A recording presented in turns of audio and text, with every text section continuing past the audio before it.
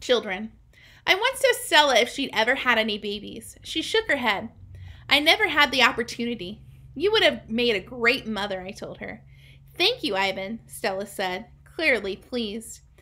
I like to think so. Having young ones is a big responsibility. You have to teach them how to take mud baths, of course, and emphasize the importance of fiber in their diet. She looked away, contemplating. Elephants are excellent at contemplating. I think the hardest part of being a parent, Stella added after a while, would be keeping your babies safe from harm, protecting them.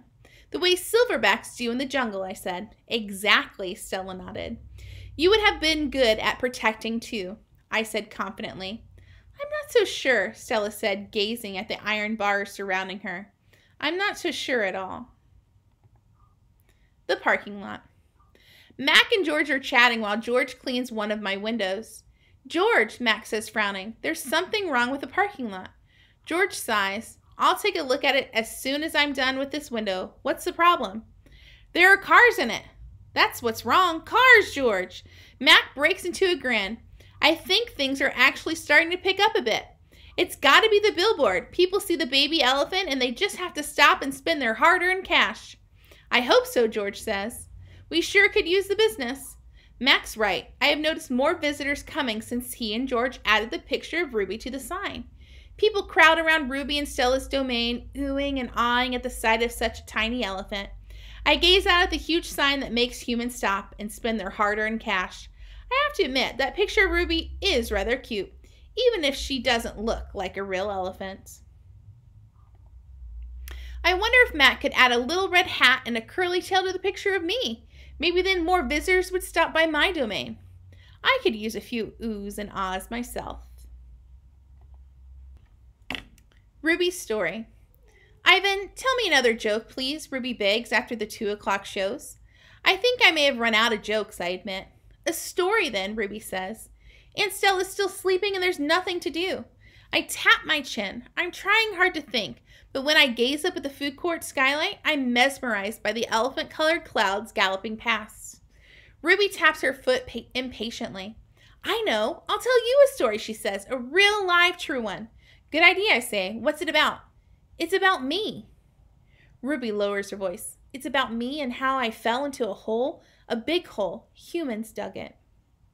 Bob pricks his ears and joins me by the window. I always enjoy a good digging story, he says. It was a big hole full of water near a village, Ruby says. I don't know why humans made it. Sometimes you just need to dig for the sake of digging, Bob reflects. We were looking for food, Ruby says, my family and I, but I wandered off and got lost and went too close to the village. Ruby looks at me, eyes wide. I was so scared when I fell in that hole. Of course you were, I say. I would have been scared too. Me too, Bob admits, and I like holes.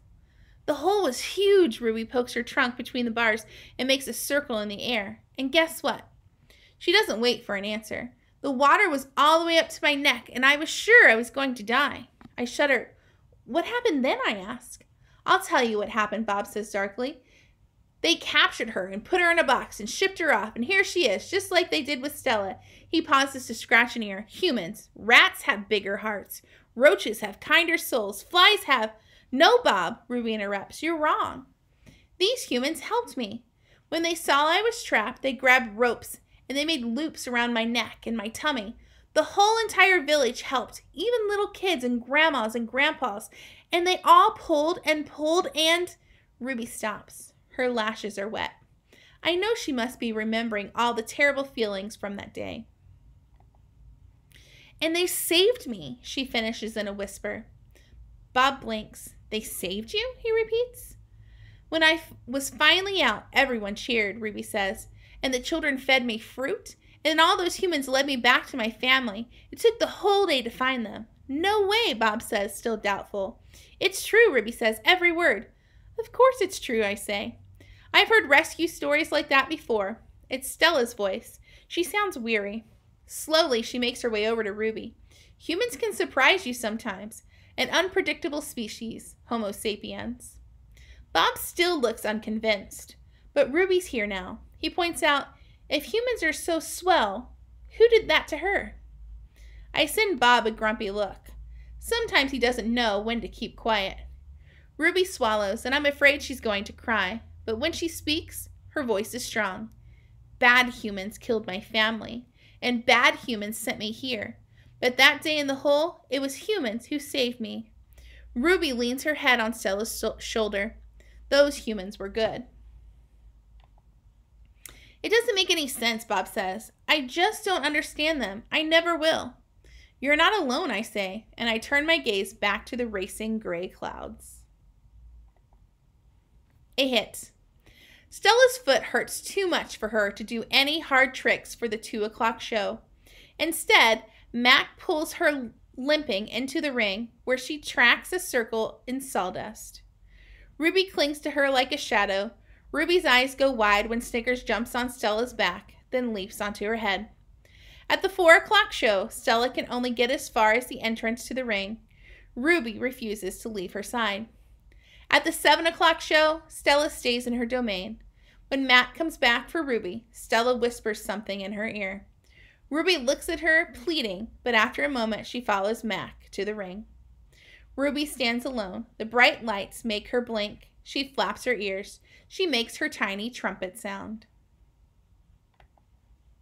The humans stop eating their popcorn. They coo, they clap. Ruby is a hit. I don't know whether to be happy or sad. Worry. When Julia arrives after the show, she brings 3 thick books, 1 pencil, and something she calls magic markers. Here, Ivan, she says, and she slides 2 magic markers and a piece of paper into my domain. I like the sundown colors, red and purple, but I don't feel like coloring. I'm worried about Stella. All evening she's been quiet, and she has eaten a bit of her dinner. Julia follows my gaze. Where is Stella anyway? She asks, and she goes to Stella's gate. Ruby extends her trunk, and Julia pats it. Hi, baby, she says. Is Stella all right? Stella is laying in a pile of dirty hay. Her breath is ragged. Dad, Julia calls. Could you come here a minute? George sets aside his mop. Do you think she's okay, Dad? Julia asks. Look at the way she's breathing. Can we call Mac? I think there's something really wrong. He must know about her, George rubs his chin. He always knows. But a vet costs money, Jules.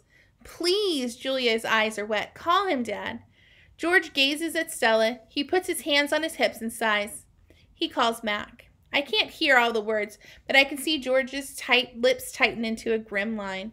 Gorilla expressions and human expressions are a lot alike. Mac says the vet's coming in the morning if Stella's not any better, he tells Julia. He says he's not going to let her die on him, not after all the money he's put into her. George strokes Julia's hair. She'll be all right. She's a tough old girl. Julia sits by Stella's domain until it's time to go home. She doesn't do her homework. She doesn't even draw. The promise. My domain gleams with the moonlight when I awake to the sound of Stella's calls. Ivan, Stella says in a hoarse whisper. Ivan? I'm here, Stella. I sit up abruptly and Bob topples off my stomach. I run to a window. I can see Ruby next to Stella sleeping soundly. Ivan, I want you to promise me something, Stella says. Anything, I say. I've never asked for a promise before because promises are forever. And forever is an unusually long time, especially when you're in a cage. Domain, I correct. Domain, she agrees. I straighten to my full height. I promise, Stella, I say in a voice like my father's. But you haven't even heard what I'm asking yet, she says, and she closes her eyes for a moment. Her great chest shudders. I promise anyway. Stella doesn't say anything for a long time. Never mind, she finally says. I don't know what I was thinking. The pain is making me addled. Ruby stirs. Her trunk moves as if she's reaching for something that isn't there. When I say the words, they surprise me.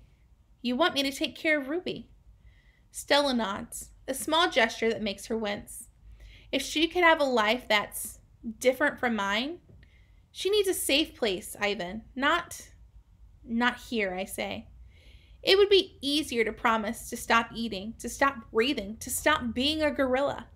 I promise, Stella, I say. I promise it on my word as a silverback.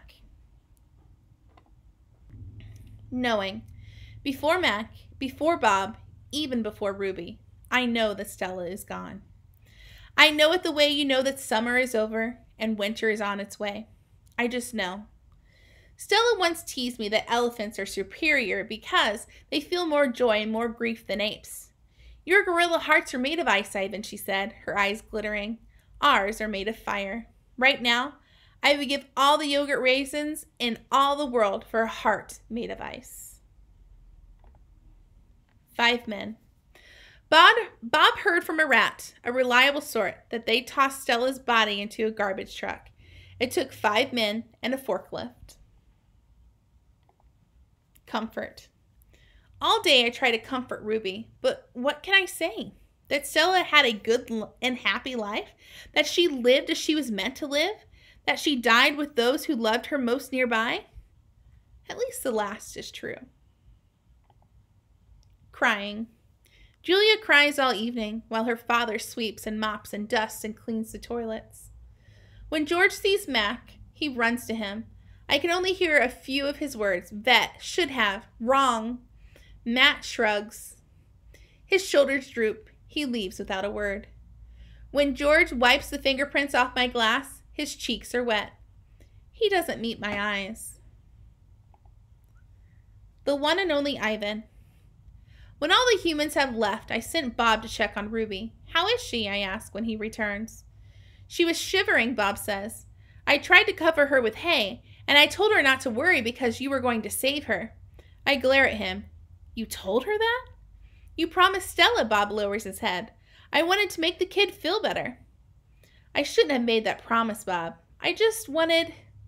I point to Stella's domain, and for a moment it seems like I've forgotten how to breathe. I wanted to make Stella happy, I guess. But I can't save Ruby. I can't even save myself. I flop onto my back. The cement is always cold, but tonight it hurts. Bob leaps onto my belly. You are the one and only Ivan, he says. Mighty Silverback. He licks my chin, and he's not even checking for leftovers. Say it, Bob commands. I look away. Say it, Ivan. I don't answer, so Bob licks my nose until I can't stand it any longer. I am the one and only Ivan, I mutter. And don't you ever forget it, he says. When I gaze at the food court skylight, the moon Stella loved is shrouded in clouds.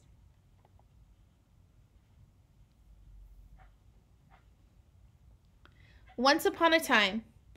All night, Ruby moans and sniffles. I pace my domain. I don't want to fall to sleep. Shoot, start over. I'm just going to stop it there.